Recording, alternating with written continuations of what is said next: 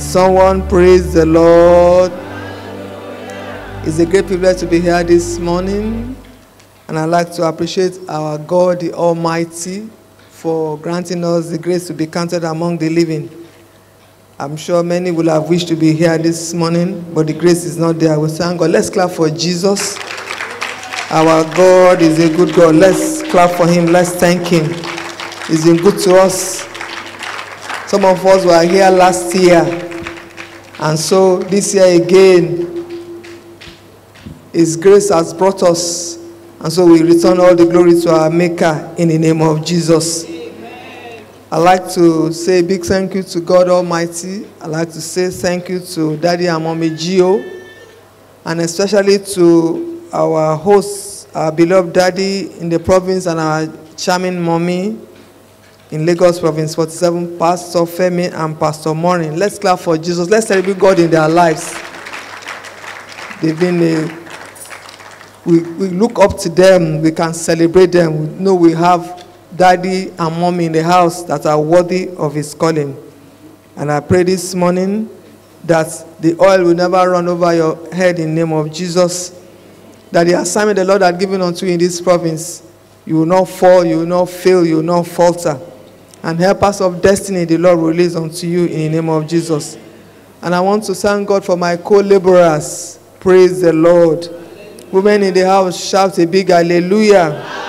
Hallelujah. May we not be weary on this journey in the name of Jesus. Amen. Because without us, our parishes cannot run. So let's celebrate ourselves. And how do the children clap for themselves? They do like this. To yourselves. Praise the Lord. Without you, our parishes cannot run. The men are trying, but without the women, you know, the things cannot run. So we give God the glory. We thank God for the place that he has put us. So celebrate yourselves. Praise the Lord. Celebrate yourselves. And women, please, life is very short. Life is very short. Please don't take anything for granted. Check your health status. Know your health status. Know where you are. As we are taking care of the men, the children, everybody, mommy, mommy, mommy, mommy, mommy. Daddy will say mommy, children will say mommy, mommy, mommy. Please find time to be yourself, to love yourselves. Praise the Lord. God forbid anything happens to our enemies. So please, it's very important. And I thank God for the privilege to be on this altar this morning. And the topic they've given me is the right heart. Praise the Lord, the right heart. The Lord will surely give us right heart in the name of Jesus. Amen. And our text is taken from the book of Ecclesiastes chapter 10. Ecclesiastes chapter 10, I take the New Living Translation. Ecclesiastes chapter 10 verse 2.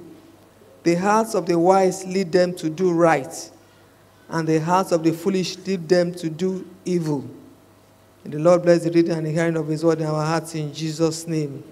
What is it about the heart? What is it about the heart? This thing that we call the heart. The heart is the seat of emotions. Praise the Lord. It is from the heart good things come from. It's from the heart evil thoughts come from. The heart is the core of who you are. Praise the Lord. All of us are seated here now. Something is going on in our hearts.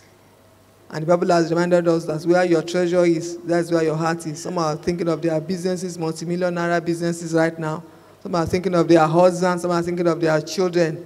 Our heart is very important. And some in their hearts, they are abusing some people. Praise the Lord. Praise the Lord. In their hearts, they are abusing some people. Look at his head. Look at his leg. Look at the dress. Look at this heart. God will have mercy on us in the name of Jesus. It is from the heart that evil thoughts come from. It's from the heart that fornication, adultery, all kinds of things, stealing, cheating, it's from the heart that it comes from. And once somebody you cannot commit fornication in one day. It's not possible. It will have started from somewhere. One man is telling you, I love you, even if he has a wife at home, he's telling you are the most beautiful thing that happened to him on surface earth. Wicked heart. Praise the Lord. It is from the heart that murders take place. People are planning to murder somebody, they will have planned it. It's from the heart. It's this heart The Lord will give us the right heart in the name of Jesus. As we talk about the right heart, we need to look at what is in the wrong heart. Praise the Lord. And one part of the Bible that I fear very most, one dangerous Bible passage that I fear most, I want us to look at it. When I read this Bible passage, I'm so afraid. It's Psalm 14. Psalm 14 verse 1. Psalm 14 verse 1. The fool said in his heart, there is no God. They are corrupt. They have done abominable works. There is none that doeth good. From the heart. It's from the heart. It is God that sees the heart. When that man woke up in the morning and he said there is no God, his neighbor, people standing on his right, they did not know what he was thinking. He said there is no God. It was that heart. And sometimes in our hearts, let's be careful what we think. Sometimes you say, in your heart, you say, I wish somebody gives me shawarma. And before you know it, it happens. How many people have experienced that in the past? You wish for something and it comes. So that means that heart, God is in it. God knows about it. God is at work because we are created in the image of God. And He has given us a heart. And so our hearts should align with the heart of God. And that's how God can communicate with us. And so God desires that we have a good heart. So when you have a heart that is not right with God, God is not pleased with us. So let us think of, in our hearts, let's cultivate that habit. I'm talking to myself. Let's cultivate the habit of thinking good thoughts. Let's live. When Satan wants to bring evil thoughts will come. All right, that's the work of Satan. But you know how if you have to say a word of prayer, worship. Somebody told us, we had it in the past, that birds can, they can fly all over the place. But if they want to perch on your head, what do? Is you will drive it away. So that's where thoughts come into the heart. If the heart is thinking evil, that means it's like a bird perching on your head. What do? Would you continue to allow the bird to sit there? Or you say, get thee behind me, Satan. Praise the Lord. And one thing that we need to do about our hearts is, let's look at the book of Proverbs. What does it tell us? What to do with this heart? What do we do with our hearts? Proverbs 4. Proverbs 4:23. Proverbs 4:23 says, keep thy heart with all diligence, for out of it are the issues of life.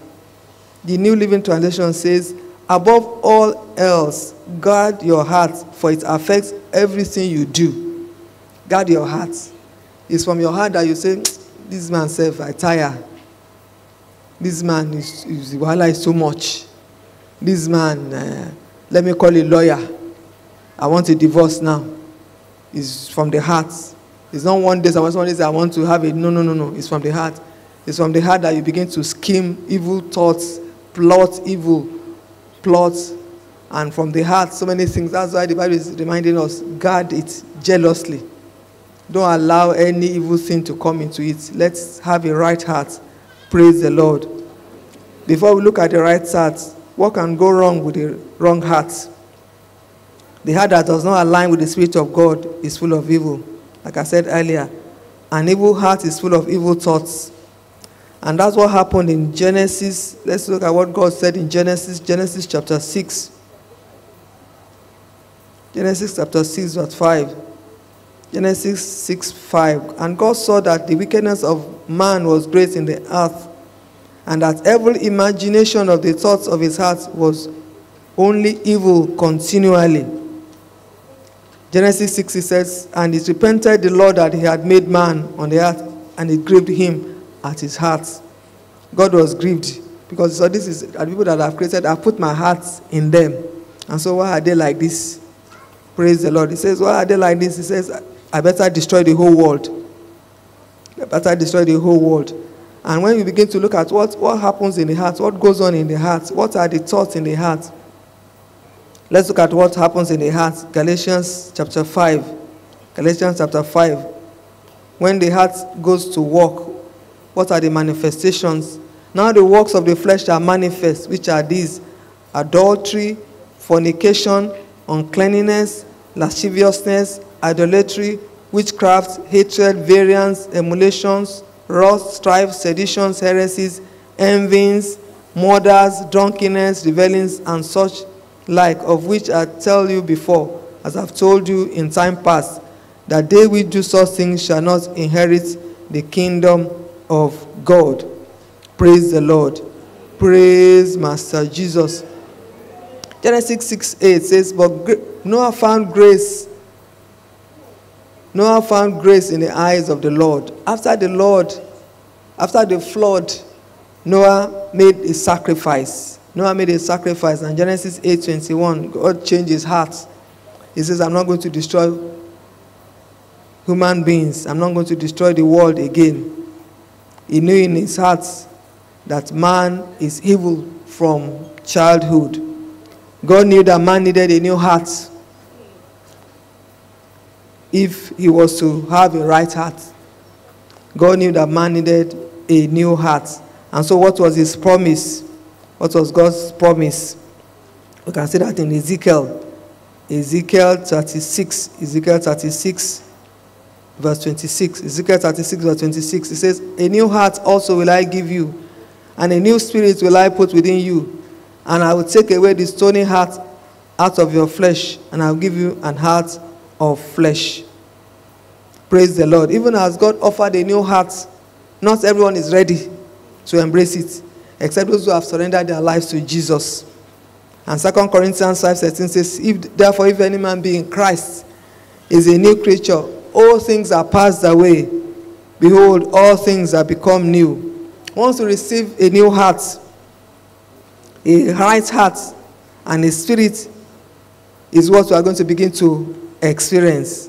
So as we experience a right heart, we see brokenness, we see humility, we see abhorrence from all kinds of evil thoughts and ways. You see new thoughts begin to come, new spirits. You see a life of holiness, a life of godliness. And what begins to manifest? What do we experience? What do we see? We see it begins to manifest in the book of what we see in Philippians chapter 4. Philippians chapter 4 verse 8. It says, finally, brethren, whatsoever things are true, whatsoever things are honest, whatsoever things are just, whatsoever things are pure, whatsoever things are lovely, whatsoever things are of good report, if there be any virtue, if there be any praise, think on these things. Think on these things. Let's keep reminding ourselves how our state of heart should be. Praise the Lord. And in conclusion, I want us this morning to make up our minds to develop the right heart. And how do we do it? We need to cry unto God. We need to cry unto God just like David did in Psalm 51. In Psalm 51, does it tell us? Psalm 51, the Psalm of David. It says, Psalm 51 verse 10, it says, create in me a new heart, O God, and renew a right spirit within me. So this morning we are going to ask God to create in us a new heart. A heart that God needs to transform.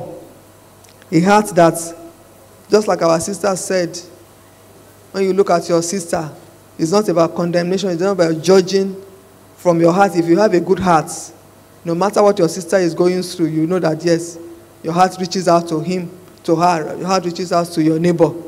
Praise the Lord. Once God knows our desire, God knows how our heart desires. He knows the genuineness of our hearts, and he will grant us our heart desires. Psalm 37 verse 4, Psalm 37 verse 4 says, delight thyself also in the Lord, and he will give you the desires of your heart. As we progress during this female ministers conference, let's ask God for a right heart, and he will do that work of transformation in the name of Jesus. Let us pray. Let's say, Father, thank you. Thank you for this privilege to be in this conference. Thank you, my Father. You've been a good God unto me. Last year I was at the conference, and here I am this year. Thank you, my Father. In Jesus' name, say, Father, I ask for a surgery in my heart. Do that surgery, Lord, today. Do that surgery in my heart. I need a right heart, a heart of God. Father, do it, O Lord. Do it, O Lord. How you will do it, I do not know. But I know you can do that work of transformation. You know that you can do that surgery today. Do it, my Father. Give me a right heart. Give me a right heart, a pure heart. Remove the stony heart. Give me the heart of flesh to the glory of your name. In Jesus' name. Say, Father, by the power of your Holy Spirit, my heart, make my heart faithful and pure. Make my heart faithful and pure. And keep me in right standing till I see you in glory. Father, by the power of your Holy Spirit, make my heart faithful and pure. Keep me in right standing till I see you in glory. Thank you, my Father. Lord Jehovah, this is our heart cry this morning, O Lord. Give us a pure heart. Give us a heart, O Lord Jehovah, that pants after you. And Lord, at the end of age, please count us worthy. Thank you, my Father. In Jesus' mighty name we have prayed. Someone shout a big hallelujah. Amen.